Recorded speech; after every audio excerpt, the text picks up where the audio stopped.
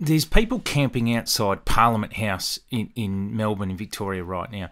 So they're not just holding up gallows and little nooses and talking about hanging down Andrews and shit.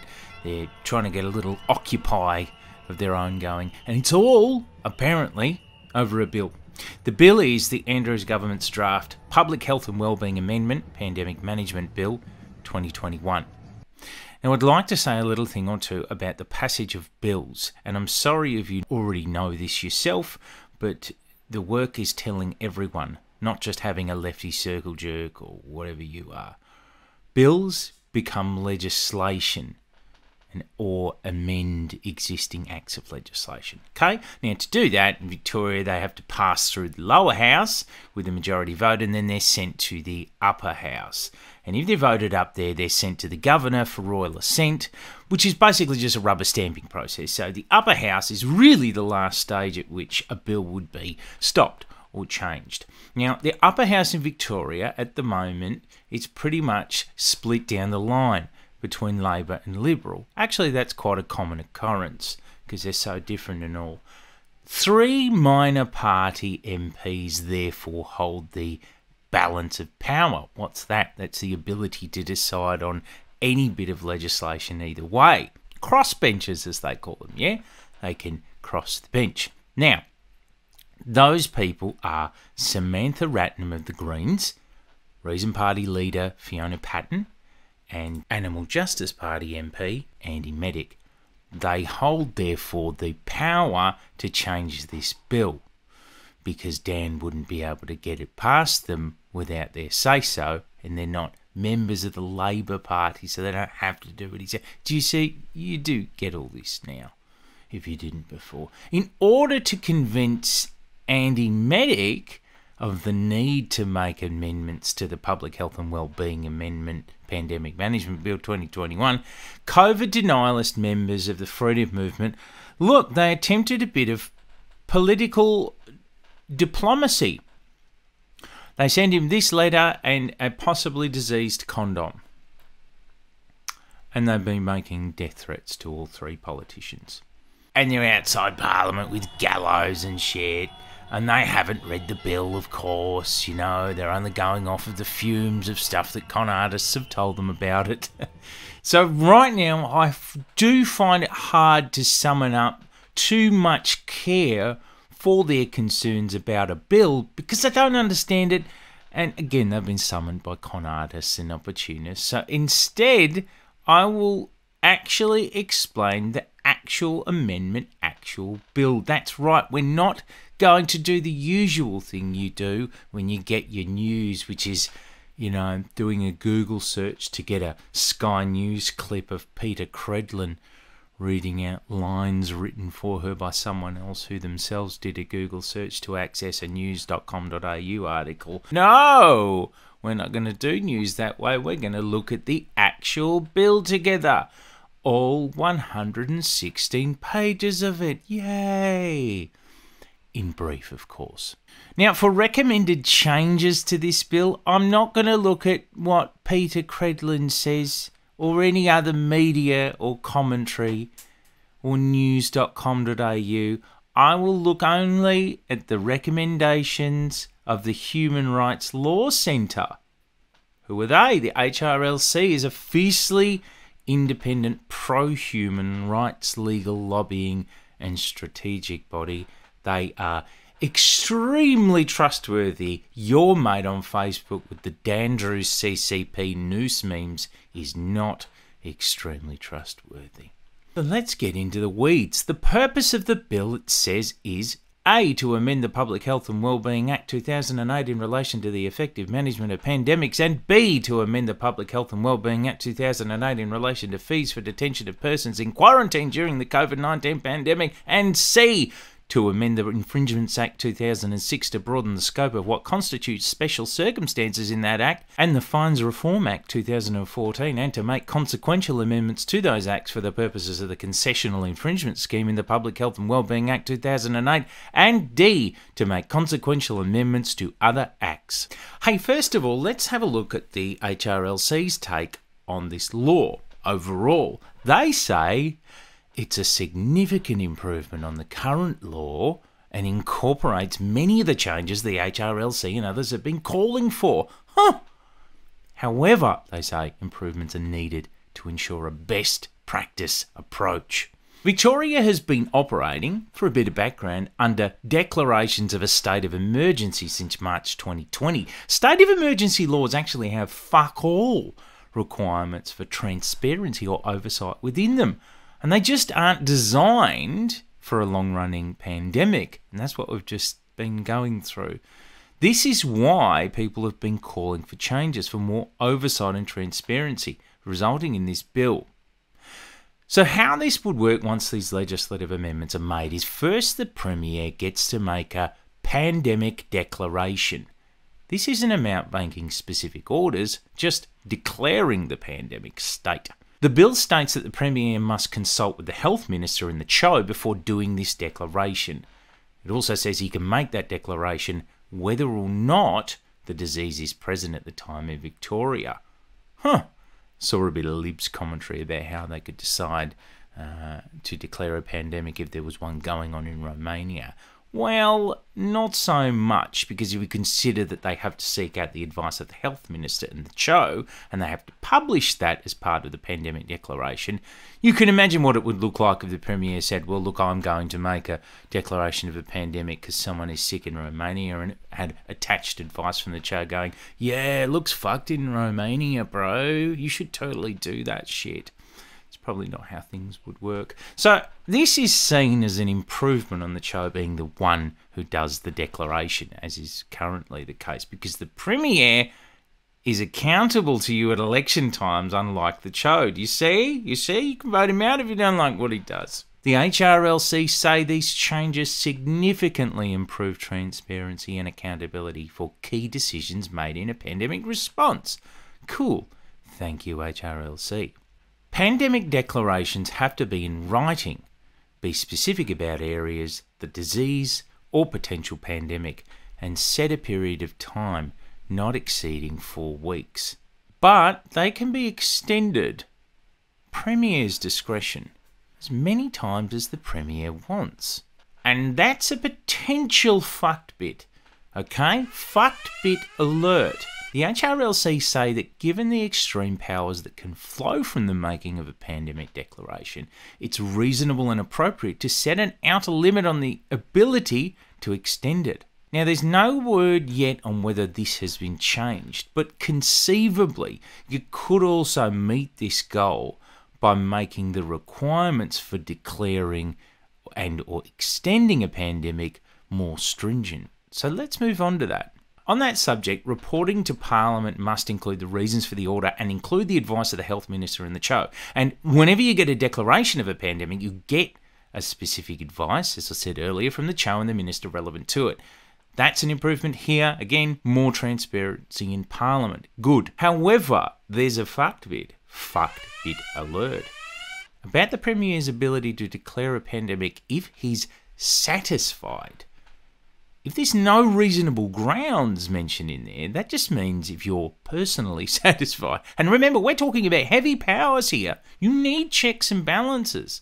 So the HRLC say the bill should be amended to require that the Premier be satisfied on reasonable grounds that the pandemic be declared or declaration extended. Good news! Samantha Ratnam, Andy Maddock and Fiona Patton secured these amendments, according to Ratnam's recent thread. We've not seen the details yet, but they've purportedly secured a commitment to a stronger threshold for declaring a pandemic. How did they do it? Well, I'm told Samantha Ratnam sent Daniel Andrews a death threat.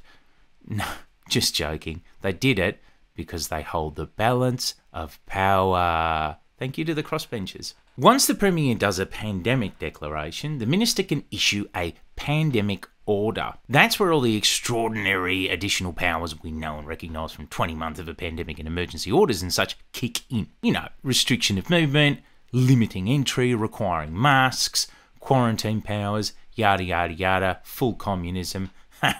You know these powers, I've been using them already. There's not much difference here. It's just structurally different to issuing opaque and constantly renewed states of emergency. These pandemic orders can apply to anyone, but also to specific categories of specified persons with certain attributes. That means attributes within the meaning of the Equal Opportunity Act 2010.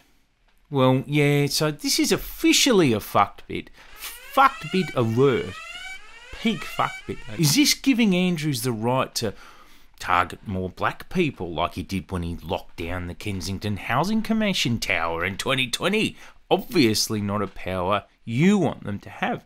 Don't take it from me.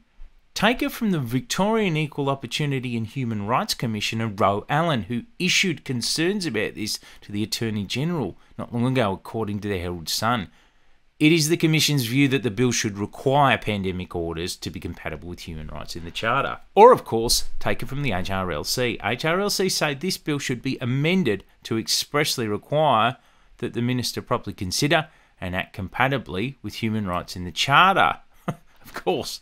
They also recommend that the bill can only discriminate on attributes with a clear nexus to public health, like, say, oldies in aged care centres. You can't give yourself a ticket out of adhering to the Equal Opportunity Act because of a virus. Kensington Housing Commission, my dudes. Never forget. Never again, please. No thanks. Frankly, Andrews plus cops equals no good. This needs change. Good news! Samantha Ratnam, Andy Medic and Fiona Patten secured these amendments, according to Ratnam's recent thread. We've not seen the details yet, but they've purportedly secured a commitment to applying the Charter of Human Rights to all orders and actions. How? Well, simple. Fiona Patten sent a diseased AIDS condom to Daniel Andrews. Just joking. It's because they hold the balance of power and they're crossbenchers, dummy. Dan can't do shit without them. And more on oversight. The Scrutiny of Acts and Regulations Committee can, under a narrow set of circumstances, report to Parliament that they don't think an order is in line with the Act or is compatible with the Charter of Human Rights. HRLC's take is that this is a win. All scrutiny and oversight is good. More eyes over more powerful declarations and pandemic orders is very much needed. It increases public accountability. More on oversight. The Independent Pandemic Advisory Committee also exists as a kind of oversight or advice body. Yay! The idea is that if you declare a pandemic, you should make a skilled body of overseers from the community to help advise on orders. Now, the HRLC say both the involvement of the SARC, the Scrutiny Committee, and the establishment of this new Expert Advisory Committee would improve the oversight and scrutiny of key decisions made in the pandemic response. Okay, good. There's many other voices out there calling for the SARC, or the expert body, though, to have their veto or oversight powers improved. Yeah, the SARC should have stronger oversight powers. Good news! Samantha Ratnam, Andy Medic and Fiona Patten secured these amendments, according to Ratnam's recent thread. We've not seen the details yet, but they've purportedly secured a commitment to stronger powers for the Scrutiny of Acts and Regulations Committee. I'm told that's because Andy Medic constructed an elaborate gallows on the back of a trailer and drove it around Dan Andrews until Dan Andrews agreed. Just joking. They did it because they're crossbenchers, independent of the Labor Party, who hold the balance of power in the upper house, so Dan had to communicate with them. Do you understand? Okay, fucked bit incoming. This is about detention powers. The Act sets out authorised officers who can detain people. The HRLC recommend very strong safeguards around the use of these powers because the people often appointed as authorised officers are Parks Victoria staff or other public servants, often with limited training or public health experience. So specifically they say to amend the bill to give people who get detained by those authorised officers the power to access like an independent body on board to review those decisions, like a VCAT or something. Also, there's a power to force people to answer questions set out in these authorised officer powers. So the HRLC doesn't dispute the occasional need for this in a pandemic response, because sometimes people might hold the key to, something that would lead to a terrible outbreak of something, mega triple Ebola, but insists given the weight of that power, because that is a really strong power, then it should be given ministerial oversight and approval before being deployed. Now, there's been no word on whether reform has been secured on this.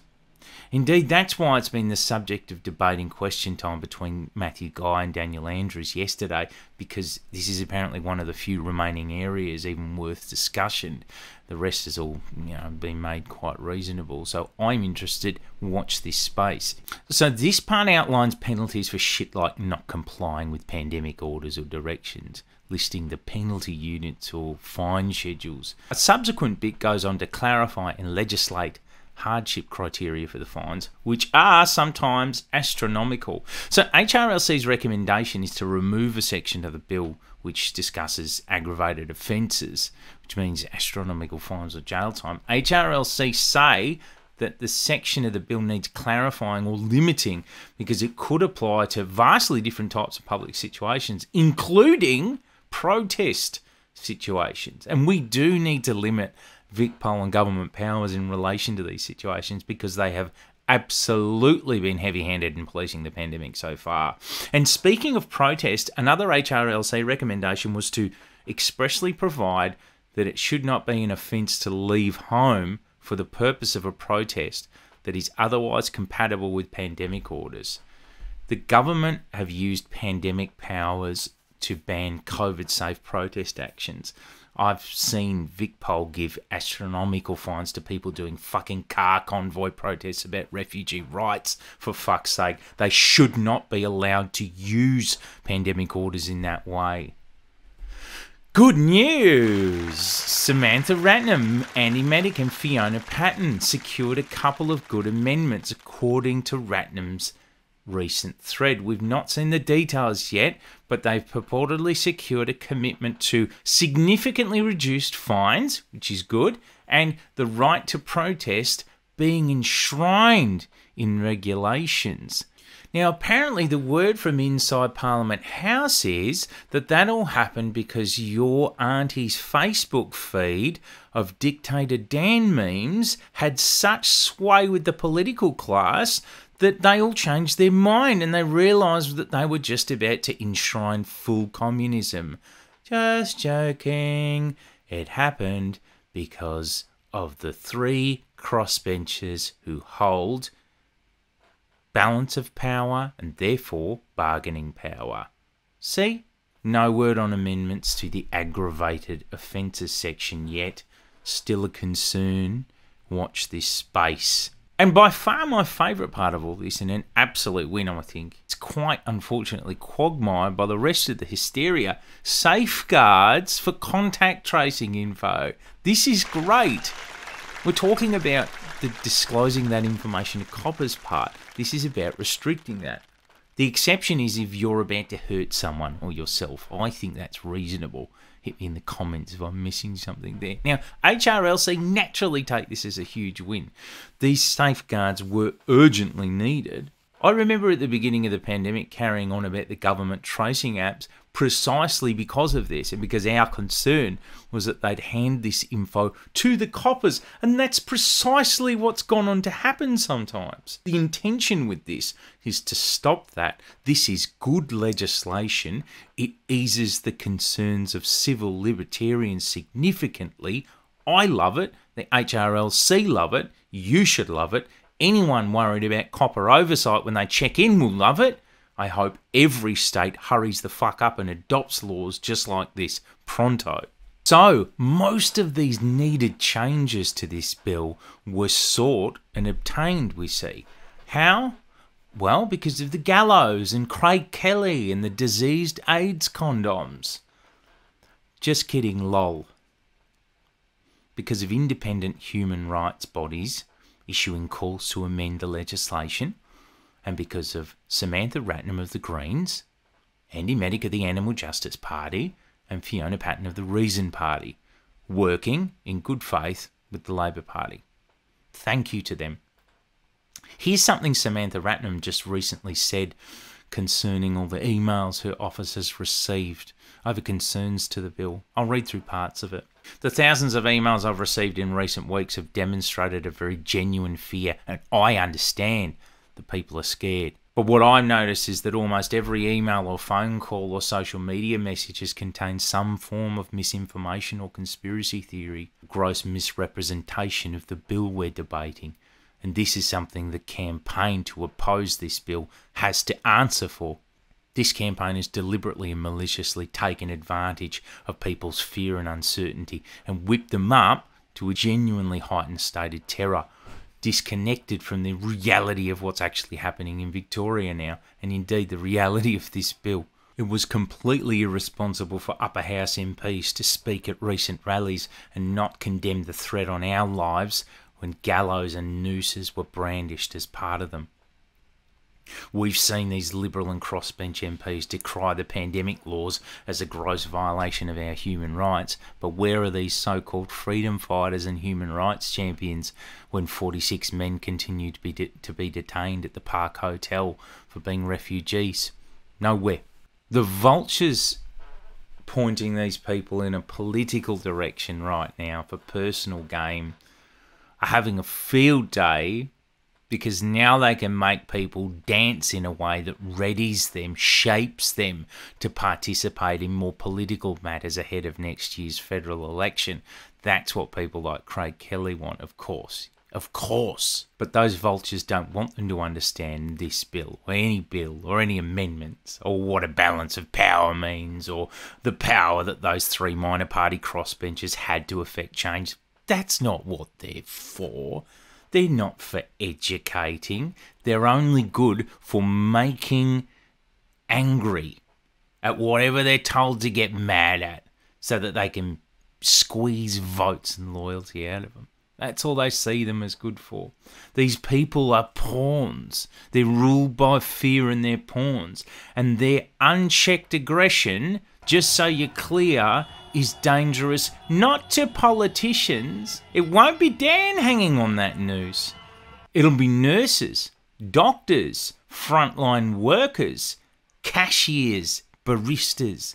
That's what we're already seeing. It's up to us, actually, to protect each other.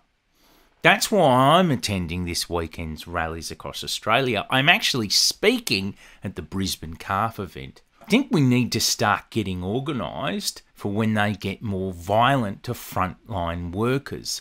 I hope to see you at the rallies. They're on Saturday the 20th of November. The links are in the description. Thanks for your support, and if you think anyone would benefit from this clear-eyed review of that bill, then please send this video along to them.